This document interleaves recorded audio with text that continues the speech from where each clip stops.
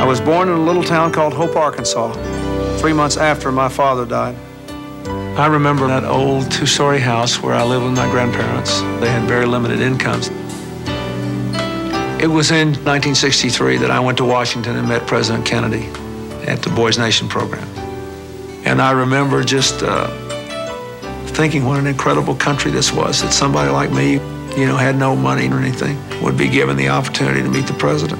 That's when I decided that I could really do public service because I cared so much about people.